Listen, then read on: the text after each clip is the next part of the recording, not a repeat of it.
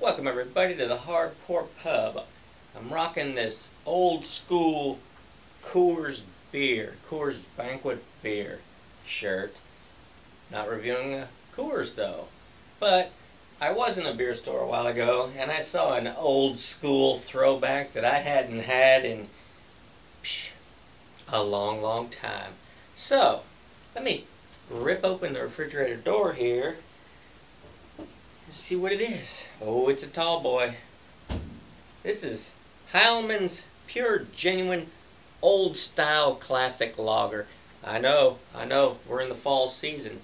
I should be doing darker beers, but you know what? This isn't going to last as long as my darker beers, so I can push them back a little bit. It's okay. Old World Methods. Choicest hops, sparkling pure spring water.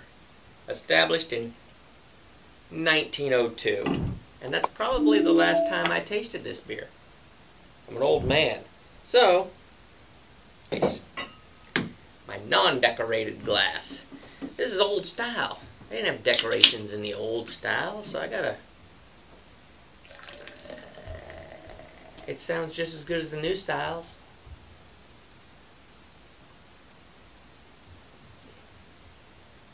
Yeah, I was talking about like old beers that I don't see anymore. And please, if you guys watching have seen these beers around, let me know. There was a beer called Red, White, and Blue. I know Black Label. That was another one we used to drink when we were wee little lads. Of course, I think back then, I don't know if it was owned by Carling or not. I think that's who owns it now. But the cans are different. The cans are like red. Back in the old days, it was a white can, Black Label. It was pretty cheap, and it was a basic beer. Olympia, it's the water. I used to love to drink some Olympia. Haven't seen that in a long time either. But this thing, just what I was expecting. It's Snow White Head. It's got carbonation in it, but it's you know, and not an impressive amount. But this is the old style tradition. It's pure and genuine. It's got an interesting label. I mean, it's kind of basic. It's just like drawings of the old times, I guess. It's not colored in or anything. So, not only does impressive can art suck me in, so does basic can art. And this kind of has, there's a lot going on that label, but it's kind of basic. It sucked me in. And I said, old style. It's worth a revisit. I've never reviewed it. I have tasted it in decades ago. So let's see what it tastes like now in 2021. Cheers.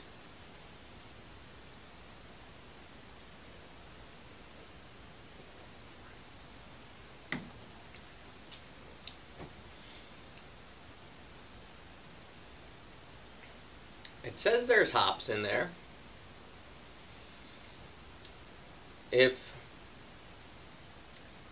See, in my mind, I'm thinking in the hops that are like in IPAs. Those are very super flavorful hops. They're very prominent. This says choicest hops. But I don't know what kind of flavor these hops are supposed to put in the beer, because there's no bitterness, so it's not getting any bitterness from the hops. I know hops give off, depending on which hop they use, there's different flavors. You can get pine, you can get orange, you can get mango, you can get who knows whatever else.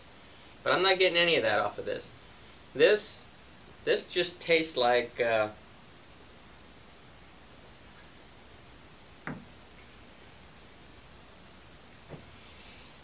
beer. I mean, it doesn't say it's a light beer. However, that's kind of the flavor I'm getting off of it.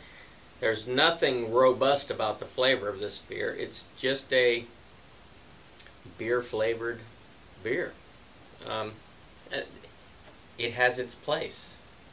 Sometimes that's all you want is a beer-flavored beer. If you want beers that taste like other things, there are plenty of those out there too. Trust me. What gets me, what I like is, I like flavor. This beer has flavor. It's not anything to write home about. It's a flavor, but it's not, it's not anything spectacular. I'm not drinking this saying, oh, why haven't I had this, before now? No, I'm not getting that. This is just, it almost tastes just like a standard macro-produced light beer to me.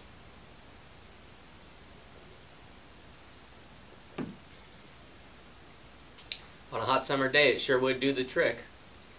I wouldn't rush out and buy it again, but for what it is, it's old style, and it's decent enough. It's decent enough where I would give it a thumbs up.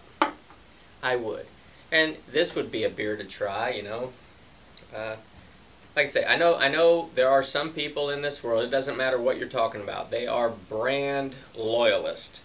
You got your hardcore Chevrolet guys, you got your hardcore Ford guys, you got your hardcore Budweiser guys, you got your hardcore, Coors guys. I get it. But you got to admit, even if you are a hardcore guy, if you Harley Davidson, that's the only motorcycle for you. Well, you got to admit, there are other brands of motorcycles out there that you think are pretty cool, but for some reason, Harley Davidson's what you got tattooed on your arm, and that's what you're going to live and breathe is Harley Davidson. I get it. But we're talking about beer, okay? Nobody's going to run out and say, ooh, I saw Timmy, he was in the bar the other night, and he wasn't drinking Bud Light, he was drinking an old stout. No, nobody's going to do that. We're all grown-ups. Well, sometimes I'm acting like a grown-up, sometimes not, but you know what? Try it. Try it. Beer for breakfast, facts for snacks, all the time. Try something different. Hey, it's okay if you spent your life up to this point drinking one particular beer. Doesn't mean it's the best beer, but you'll never know if you don't try any of the other ones. So, do yourself a favor. You don't have to rush out and buy a case of something new and then decide you don't like it. Buy a single. Buy a six-pack. Give something else a try.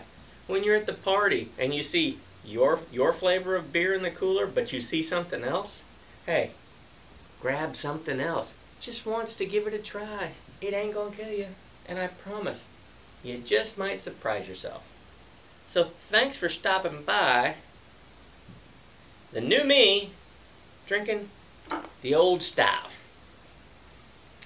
I'm glad you stopped by, and I hope next time you'll bring a friend, because everybody's welcome here at the Hardcore Pub.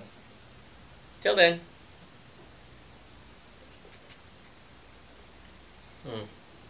Now see, this is a beer. This beer is not a sipper. This is a beer, you just want to guzzle it and get it in you. What did I say? What is the alcohol? I think I missed that. I went to sign off prematurely. I didn't say what the ABV was on here. And guess what? It's a mystery. They do not have it on here. I do not like that. I can tell you this is not a high ABV beer, but the alcohol content in a beer should be basic information, required information on beer label. Any alcoholic beverage, you should know what you're getting into before you drink it. My opinion, take it for what it's worth, and I'll see you next time.